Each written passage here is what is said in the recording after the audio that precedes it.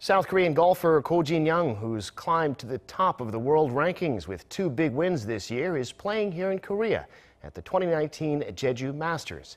It's the first tournament in this year's KLPGA Tour, and Ko will be looking for her 10th Korean Tour win. Our Hong Yoo reports. The current world #1 female golfer is South Korea's Ko Jin-young.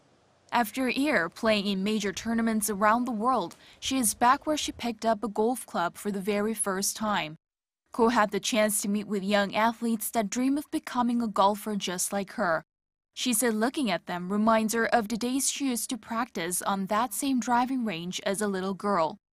Just 2 years after her LPGA debut, Ko Jin-young is at the top of the official money list, the scoring average, the Rolex Player of the Year list, and more.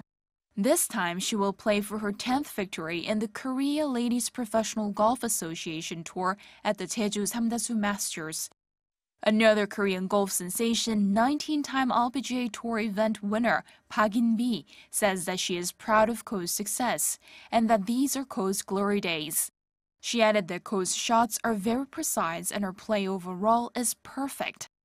As well as Park In-bi and Ko Jin-young, other top Korean golfers like Choi Hae-jin and Cho Jung-min are also competing at the Jeju Masters tournament, which begins today.